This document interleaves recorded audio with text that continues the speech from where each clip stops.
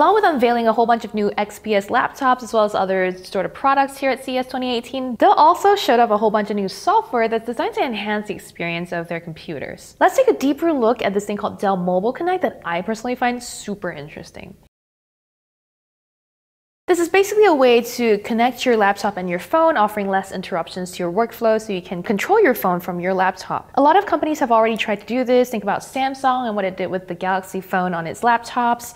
But really, the difference here is that Dell says it will offer cross-platform compatibility. So on Windows laptops like the XPS 13, you'll still be able to, say, send messages or make phone calls through your iPhone or an Android phone. As per usual, you're going to get more functionality out of connecting to an Android phone versus an iOS device. But before we get ahead of ourselves, here's what Dell Mobile Connect does. Basically, with every new laptop that you buy from Dell starting from January 1st, and it has to be a new model for the year, by the way, you'll have Dell Mobile Connect built into the laptop. Come January 27th, you'll be able to download the app on the Google Play Store or on the iPhone's App Store. And with these in place, you'll be able to connect your phone and your laptop. So what it does is basically cast what is on your phone to your laptop screen and then use sort of your keyboard or your mouse to control and interact with your phone screen on the laptop.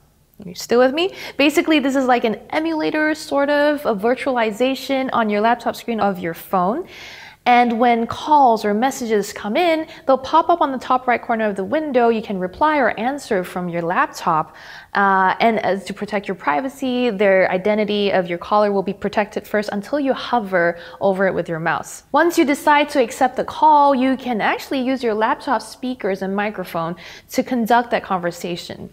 As for messages, it's so much easier to type on a laptop keyboard than it is on a phone, as we all know, having used iMessage on a MacBook, for example. Now, as I mentioned before, with Android phones, you get more functionality, so you can actually run full apps on this virtualization of your phone on the desktop. So you can do things like order an Uber, you can use Snapchat, you can play Pokemon Go if you want to, or any mobile game that might benefit from having PC controls instead of using your phone and your fingers. So the way Dell is doing this that's unique from other people is because of its proprietary blend of Bluetooth and Wi-Fi Direct for the connection between the laptop and phone.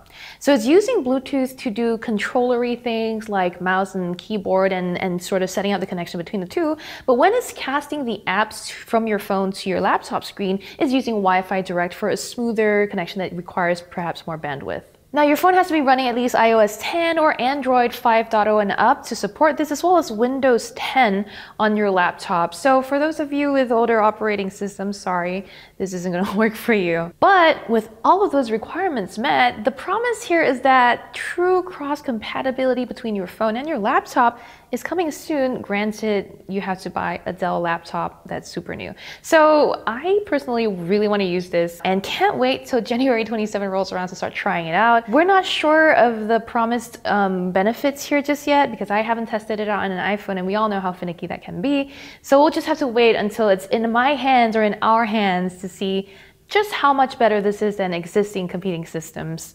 Until then, stay tuned to Engadget.com for all the news.